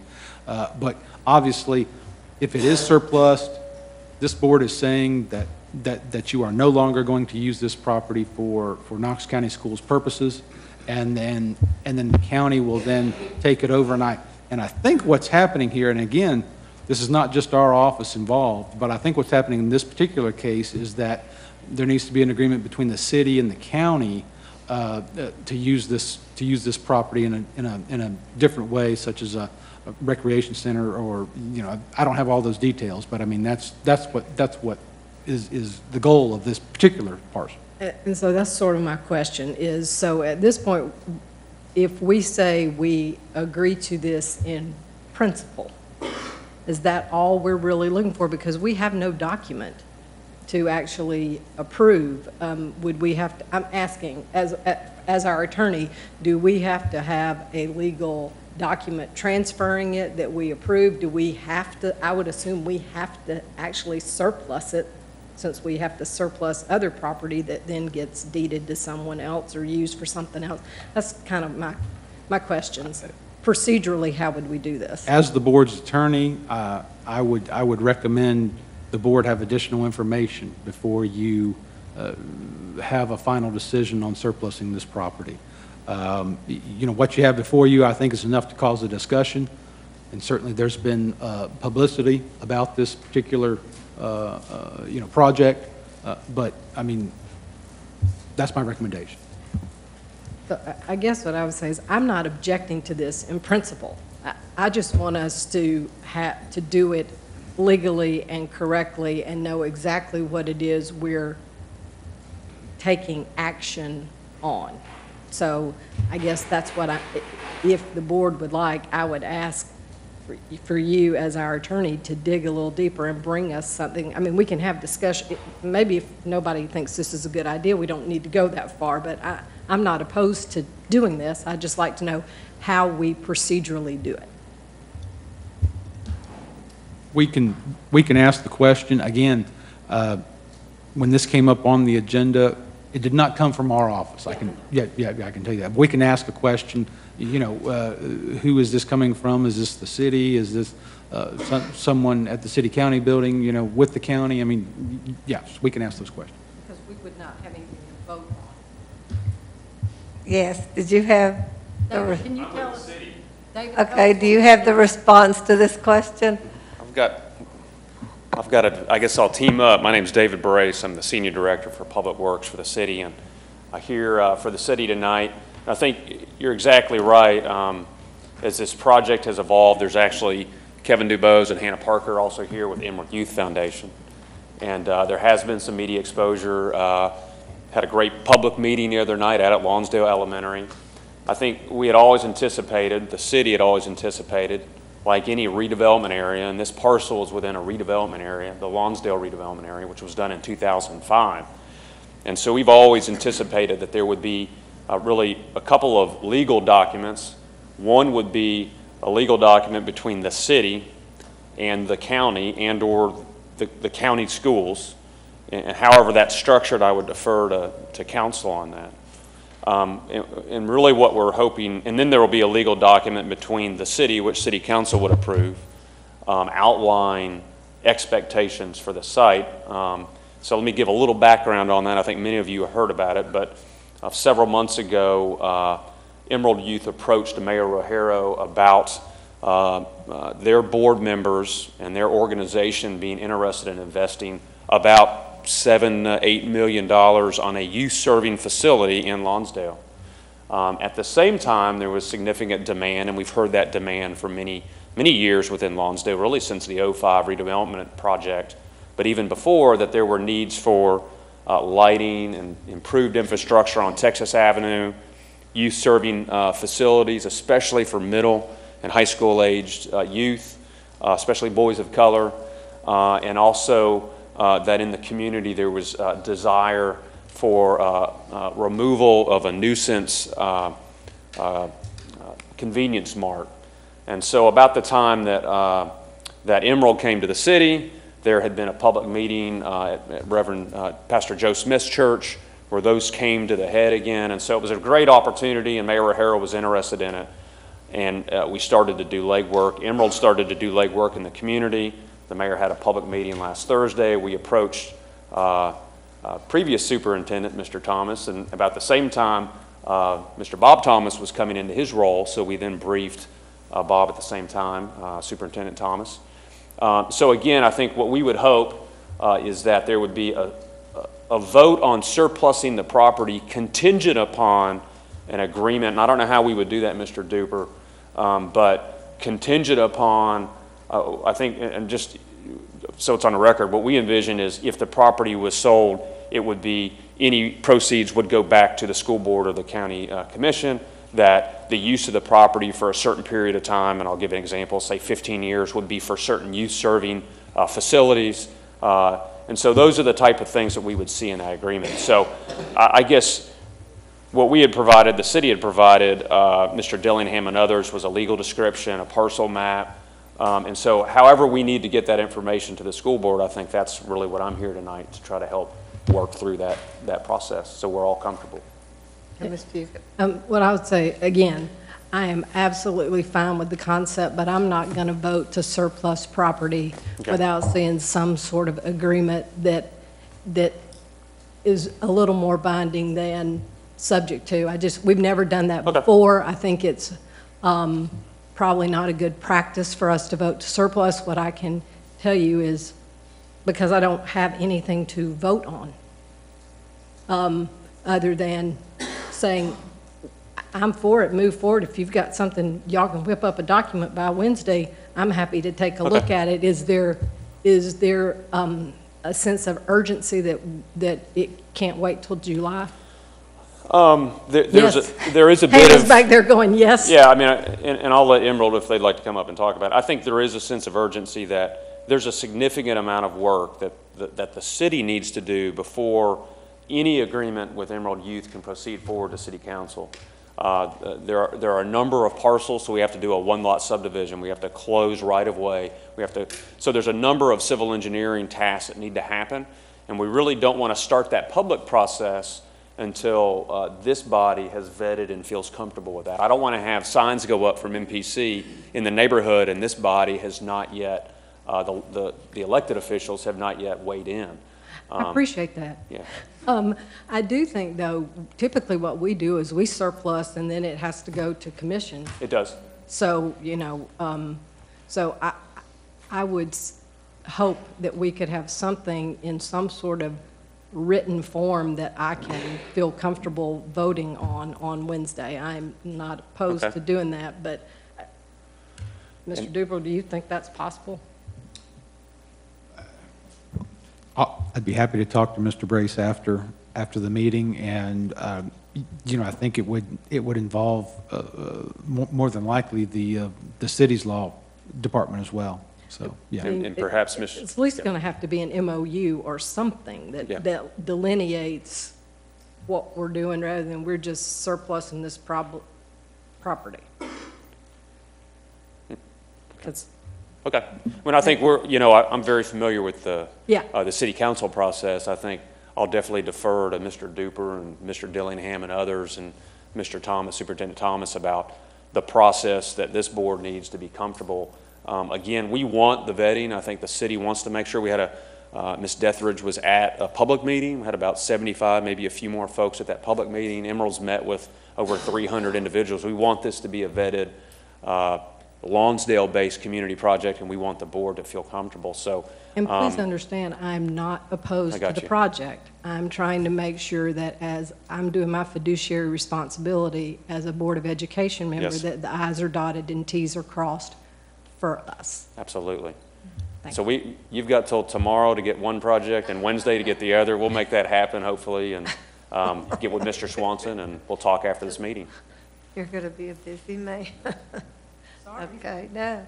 Did you have a question, Ms. Roundtree? I guess I'll defer to Mr. Dupler on this. So is this, what I'm hearing is the board does have to sign off on this To release the property. to release the property. So county commission is not solely able to do that. I guess it's a little murky for This me. is that whole property thing. I know, we've been through the whole property thing before, but this, It's even murkier. Okay, Yes. Mr. Dupler. Just again, I mean, when you've got a piece of property that the Board of Education either owns or operates, I mean, there's still property that is titled to the Board of Education. So, I mean, obviously, the board owns that property. But in this case, the county owns it, and the board operates the property. So the board, has to give, the first say-so to be able to say, hey, we're not going to use this property anymore for any type of district school purposes. and then it's just going to county commission. Right. Right. And then you're basically handing the baton, if you will, to county commission, and then county commission, in this particular case, would need to work with the city council to try to fashion some type of, I would imagine, an MOU to be able to use the property. Ms. Horn? Yeah, I think I would feel better about it. I love the project. I think it's great, exciting for the Lonsdale community. I just want to be sure that parcel is used for the intended purpose. So I would agree. I would like to see an MOU regarding that. And Ms. Owen, did you have a comment? I'm going to suggest that all board members go back and take a look at this from a satellite perspective and compare it to what we have in our documents so that we can really look at what is currently there. Because I'd like to know what's happening to this playground equipment that's there right now, because that's right in it. It looks like there's some picnic area that would be gone. There's a gazebo. Some parking area. Would you? So that's. But I had talked to Mr. Diggs about, where possible, recycling that, the things that are there, if we can save them and recycle them in some way. So I don't know. Right. When it was first presented to me, it was a kind of a little strip, but this is quite a bit larger than what I was first looking at, and I know that's been several months. But I'm just suggesting that we all go back and look at that satellite picture so we can really get a clear, because when we look at the drawing, those things aren't there. I think we need to compare that drawing to the satellite, just so we are very aware of what's there. Mr. Etheridge. I'm sorry, Mr. Brace, did you want to? Oh, thank Go you, ahead, Madam- and then Mr. Brace can. Oh, thank you, Madam Chair. I was at the meeting, you're right. And that was the point I brought up when it first came up, that is a public park. And so I want to make sure the community was comfortable with that, because that's where they do their annual homecoming. So it's been a lot of discussion, and you like you said, you've talked to 300, because I was not going to support anything that the community was not going to support and had a problem with. But you're right, they're going to get rid of all the things that's there now. But my question is, who maintains that property now? Does the city or the county? What? You do? Yeah. The school system, okay.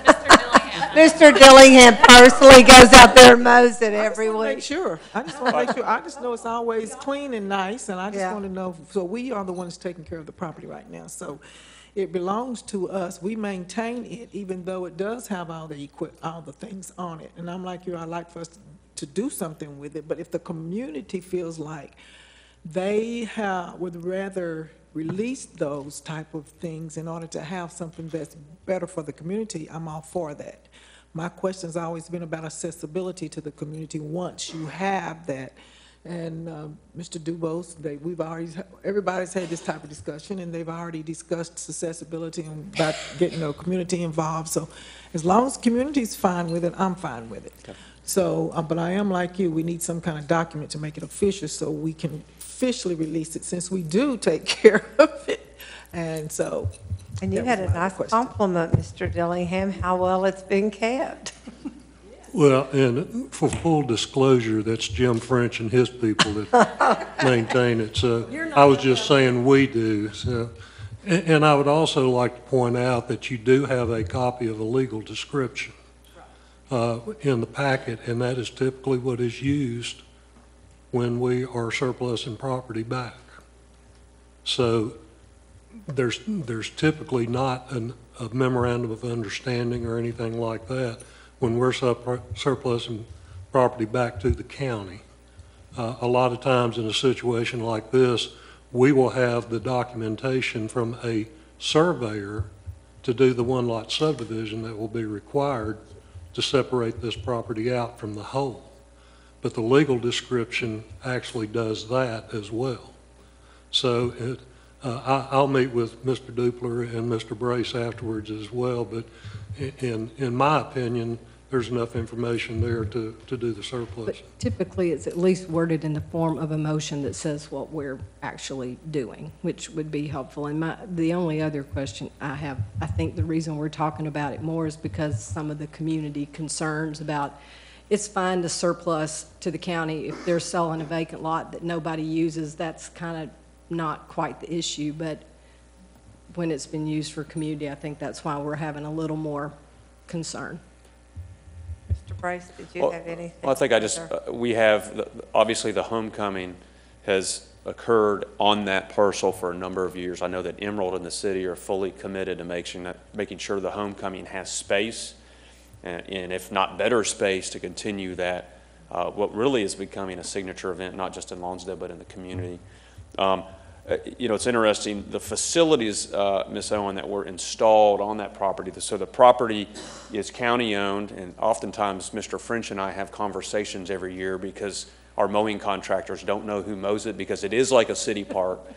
I believe Mr. Anderson, my mentor, former boss, Sam Anderson, had the gazebo and some of the play equipment installed there through the city Parks and Rec department because it was a vacant piece of property that could be utilized by the kids of Lonsdale. We have installed the city Gerdau steel and working with Ms. Dobson, we've installed a playground in Lonsdale Homes that Gerdau helped to fund, and KCDC. So that's really a small playground for younger kids. This facility would be two full gyms, would have a learning center for older middle school youth, would have an art room, have concessions, two full multi-purpose fields, lacrosse, soccer, flag football. So we obviously want to make sure the community is supportive, and we're going to continue to make sure they're supportive, and we want people happy, and I know that Emerald does as well. But we want to make sure that the legal agreement between the city and the county is buttoned up, and I have no problem with starting that dialogue now and making sure that the board is comfortable. And then really that big agreement is between Emerald and/or the entity that's going to run this operation in the city to make sure it stays youth serving for a certain number of years. Okay. Mr. Norman? Thanks, David. The fields, are those, I mean, this isn't all indoor, is it? Nope. So there will be two full multi-purpose fields. Okay. Everybody says soccer fields. It'll be everything from flag football to soccer to lacrosse to flag football to very similar to what you see down at the Sampson Sports Complex along Dale Avenue. And so two full fields, lit, brand new infrastructure around it, sidewalks on Texas, lighting and on-street parking on Texas. Then you're going to have, really that's on the city parcel. So the city owns an entire block that was bought for blight abatement because there were a number of blighted and poorly maintained and dilapidated homes. We own that entire block. We actually were going to do a commercial project there. We did a request for proposal. Didn't get a single market proposal on that, so we held it for a while. Then this opportunity came up. The gym facility would actually be on the county parcel. So that section that shows some of that parking, that's a little gravel lot there. So the proposal, and it's conceptual at this time, Emerald they don't want to spend a lot of money on construction documents until they feel comfortable this is moving forward. would be improved parking, full gym, and again, what Emerald is committed to is that gym could be utilized by Sammy Hill during the school hours, so it's on a single piece of property, no road between it, so the kids could go into the gym. So there is some real benefit, I believe, for Sammy Hill. And then so the surplus property, I'm looking at one that says new multipurpose building. Yes. Is that on the surplus property? That's on your surplus property, yes. Okay. When I say yours, the county, there we go, there's my map. Yep. That is on the county facility. The multipurpose field 1 and 2, and where it says parking spaces right in the middle, that's currently Minnesota. The city would have to close right away to do parking that would serve both complexes and the school system. There would be parking up the middle, and then again, the county property is in a multipurpose building. Gotcha. And that's the gym, learning center, kind of a college-style learning center with a coffee shop style feel for middle and high school kids, which is where a lot of the demand is. Obviously, Lonsdale Elementary is a community school. They serve the younger folks in Lonsdale. So that's a big piece. I mean, that's a really big piece for this project. Again, it's around 8 to 9 million. The city's infrastructure is around $1 million, and then the appraised value. I know there's been questions about separation of church and state. We obviously have our council. We're going to make sure that we meet the separation of church and state. So Emerald may have to buy the property versus a direct transfer. And again, that's where any proceeds that would come in for this property need to go back to the county. We also have talked about if you're looking at the existing building, Sammy Hill, to the right is where that playground is. We've talked about putting some resources into that existing playground, bringing that up to a higher standard, and again, in the evenings, opening that up to the community. So you'd have a playground, parents could walk the loop, kids could be playing soccer, basketball gym, learning center. So again, we hope it's a model that, I'm not familiar with other urban spaces where you have a $10 million complex right in the middle of a community like this. So again, as long as the neighborhood feels comfortable, we'd love to continue forward, and whatever we can do to make sure this board is comfortable, we'll hopefully get there with Mr. Duper. Gloria, do you have one last comment you wanted to make? Yeah, I thought he had touched on it. So the playground that's attached to Sammy E. Hill will have some work done on it. I mean, I think that was part of what the principal was excited about, was that the playground was going to have a facelift. Yeah, again, we're in the concept phase, and the desire now is to have a gym, to have that gym used by Sammy Hill, improved playground, because I know the school system struggles with resources for playgrounds. I heard discussion about mulch, and as the guy that manages Parks and Rec, I understand mulch, and so and rock. So an improved playground, because again, if you go down to the Sampson Sports Complex, or really any sports complex, what do parents and young kids or siblings do where their older siblings are playing soccer? They're walking, they're playing on the playground, they're running around, they're having a great time. So could that become really a neighborhood hub for Lonsdale? I mean, as you know, Lonsdale is in many ways one of the most diverse communities we have in Knoxville. Latino, Hispanic, African American, and really a traditional Caucasian area, and they're kind of separated. So does this become a way for us to bridge those communities? And we're excited. We feel like this project is a kind of a vision to make that happen. And the community school. How do we link in the community school, the existing city rec center, and then you've got a great park that the city spent $500,000 on in 2012. Thank you very much. Thank you. Okay. Seeing no other mics down on this last, I think that was the last item, wasn't it? Okay, so next would be public forum. Ms. Roundtree. Thank you, Madam Chair. We have one speaker signed up for public forum this evening, Todd Shelton. And if you would just remember, state your name and your county. Todd Shelton, Knox County. I want to get us back to thinking about discipline policy away from the land value. Essentially, I want to agree with Mr. McColl's letter that he sent all the board members. I'm also a member of Stop School Push Out. We feel that, many of our current rules in the school system need improvement, the way they're expressed and defined, and how the punishment is meted out. It hurts everybody in the system, and in our case, especially African-American students and students with disabilities, as well as other marginalized populations in the school system. So it's a problem that that the school system's had for some time, but it's evolved, and now y'all have approved the task force findings, and we're dealing with this. And so starting to look at discipline procedures and rules, I was another person that was from the community on some of these committees, on one committee since October, I think. And I want to commend the board for today just really thinking hard about what you did here. I think that this process is it's a long-term process. We've had this problem for some time, going back 20 years, and people have tried to fix it, and it hadn't gotten fixed. So we're looking at using the community, and Melissa Massey has pulled some of us in, and I'm hoping that that's going to even get larger, because in the sessions I sat in, we were with schoolroom teachers, we're in vice principals, and we had community people, and we had difference of opinions amongst everybody, but people were in a position to really think about policy. And we learned that to listen, and we learned to compromise, and I think some good work was done.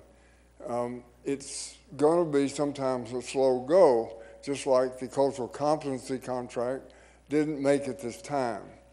And instead of us being concerned about that being late, we're concerned about getting it right. And it's the same thing on these rules. Some of these rules will have some flaws in them because some of the restorative practices, PBIS, and cultural competency training won't be up to par. So some of those things, you know, we can't offer some of the solutions that we'd like to in behavior situations. So I think there's a way to deal with that, though, and to move and let these policies progress along. And so we're asking you guys to stay with us on this thing. This is, y'all voted this in, and we think it's really important. Everybody here, I think out in the schools, is starting to really focus on the issues that we're trying to deal with. And it certainly stresses the need for the combined influence of the cultural competency, the restorative practices, and the PBIS to all work together, and that's where we're going. So I don't quite understand the second reading and et cetera, but we'll be keeping up with that and getting some advice from you folks. But let's be patient with this, and if some of our policies have to evolve while some of the services that we want to offer, then we should feel okay with that. So thank you very much. Thank you. That concludes public forum, Madam Chair. Okay, thank you. Then next will be board forum. Mr. McMillan, do you have anything? Ms. Hill? No. Ms. Horn? I have one thing. We have one of our Farragut Middle School students is up for the Boomer Athlete of the Year award, and I just remembered I haven't voted today, but you have to vote. So make sure, if you don't know, just go onto Facebook and search Avery Flatford Boomer, and it'll come up. I'm sure there's a link, and you can vote every day. And voting, I think tomorrow's the last day. It is. Yeah, and she was down probably 2,500 votes yesterday. So tell your friends, everybody vote. You can vote multiple times a day too, I think. Okay. I think it's every couple hours it'll reset. Okay, vote. Vote. Tell everybody you know. Thank you. Okay, Ms. Roundtree. Thank you, Madam Chair. I just wanted to quickly share that although it's way in advance, I did do a proposal for NSBA to go and present there to share about the great work of our community schools. So we'll find out sometime in September if the proposal got accepted, so keep your fingers crossed. And I just wanted to remind folks, if you still have questions or comments, we had a public meeting at South Dowell Middle School. Oh, that's my time. Stop talking, Amber. At South Dowell Middle School regarding the potential BMX track there, and there's a link on the Knox County Parks page to give your feedback, so I just wanted to give folks a reminder about that. Okay, thank you. Ms. Huguet? Thank you. Now that Ms. Roundtree said that about community schools, I do think we're doing great work, and I hope we get accepted. Are we going to, Mr. Thomas, are we going to be able to have some data tied to our community schools to look at, are we going to have a mid-month pretty soon to talk about what kind of progress we're making with over the years that we've had community schools in terms of disparities and that kind of stuff? Or can we? Because I do think it's a program that we talk about how great it is, but it needs more funding, and if we can show results and talk about that, I think that would be good. I can say that I think with the Great Schools Partnership Board that they have somebody that's come on staff now that is doing just that, and it would help should we get accepted with Ms. Roundtree's proposal, it would be good to have that information. I know years ago when Pond Gap was the first Right. school, we had it, and that's what made us do some more, Yes. so. So, okay, Mr. Norman? Thank you. I spoke to 5 faculties on the teacher's last day this year, and which is a little bit of a, I don't know, that's probably not a smart thing to do sometimes. I remember one faculty meeting in particular that I was in, and a school board member came. They left before the meeting was over. They were basically run out of the meeting. But anyway, talked about some of the stuff that we did and what we're trying to do, and I thought those faculties were certainly very kind and receptive, and they were most favorably receptive about probably the biggest thing that we did, which is choose Mr. Thomas. So I just wanted to share that. Well, thank you. Okay, Ms. Owen?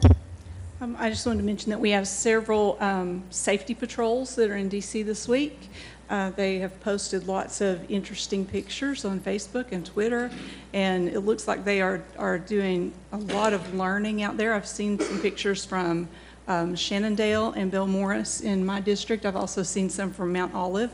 And the reason Mount Olive comes to mind, one of my music teacher friends had a student who is now working in DC. She went on that safety patrol trip when she was young, and she got to speak with those safety patrol students, so that was very special for them. So keep your eye out for all those interesting things going on with our safety patrols this week. They're home. Are they home, all of them? Okay. Next year, we ought to go meet on the buses if we don't have a meeting. Okay, Ms. Dethridge. Yes. First, I want to ask a question. Amber brought up the BMX thing. Is that something that we have to vote on as a board since it's middle school? Well, that's football? I guess that kind of goes back I'm to just asking. I don't 'Cause really. I keep thinking they're doing all this schematics and things. The question is, do we still use it for school? Yeah, I haven't gotten any specifics of how we would vote on it. I mean, my understanding from the public meeting was that county commission will have to vote. Maybe I should defer to Mr. Dupler before I stick my foot in my mouth. It seems similar to the It's not on the situation we were agenda. just I don't know, talking so. about. I don't know. I suggest you look into it for us. Yes, can we That's please? the third item for you to do. Yeah, and we don't have to do that before Wednesday, but I think That can be next week. it has already, it was already approved in county commission's budget. And so I guess there's still 2 sites, Ms. Dethridge. They were holding a public meeting to talk about the potential of the South Dowell Middle site. And then there's also the possibility to use the property at Safety City. So it really depends on which property they use for the project. The only reason I ask is we just upgraded it. Yeah. Because of the community was upset about us not having it. Okay, that was the business part. The other part is that I want to share that Austin East will be, students from Austin East will be doing their little radio spot 99.7 every Wednesday from 1 to 2. It's their new audio production group, and so they're going to, Joe Armstrong and his radio station decided to let them go ahead and try it during the summer every Wednesday. So if you have 99.7, if you want to listen in on Wednesday from 1 to 2.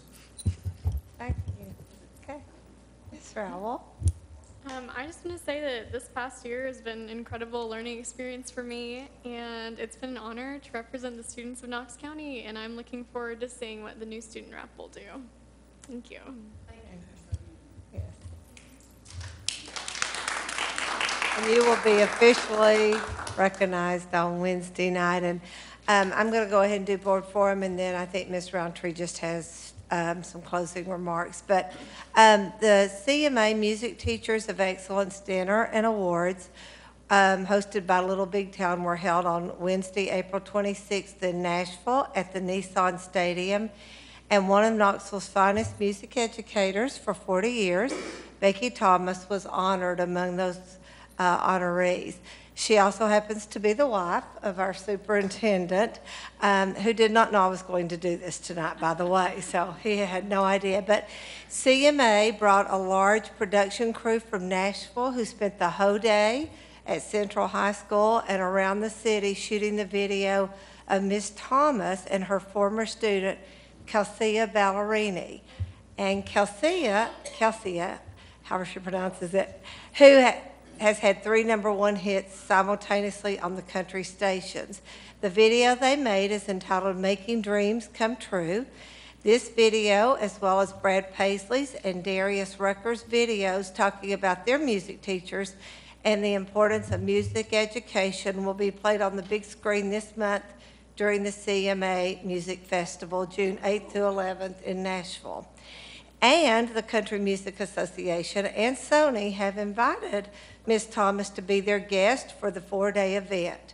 So you will want to tune in or not miss July's board meeting and the showing of the video Making Dreams Come True next month that features music education, Central High School, Knox County Schools, Ms. Thomas, and Kelsia Ballerina.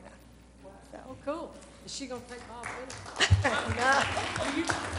I think she's taking a friend. Okay, Ms. Roundtree, and then we'll Thank you, Madam Chair. As Ms. Bound said, we're going to officially honor our student rep, Sydney, on Wednesday night for official picture taking, but we had a little celebration for her this evening, so I just wanted to thank her for her work on the board as student rep this year. And then also wanted to thank our partnership with KCA President Lauren Hobson. This is her last meeting as well, Wednesday, as the KCA President, so I know she has put in lots of hours and been a familiar face here, and I'm sure she's eager to return to Halls Elementary in her teaching position. So just thank you to her for that partnership, and that's all. Move to adjourn. Wait, one thing. One more. Ms. Etheridge. I forgot to say that you did have a Bearden High School graduate to win The Voice. Yes, we Chris did. Blue, so congratulations, Knoxville. I did not know he went to Bearden Yeah, High he went to School. Congratulations, Knoxville, Knox County High. Yeah. Kelsey, Chris, we just, Yeah, now move it. And he is pushing the 3,000 votes that she needs, Avery needs. So anyway, they're in partnership. Okay, she's moved to adjourn. Do I have a second? Yes. Okay, meeting's adjourned.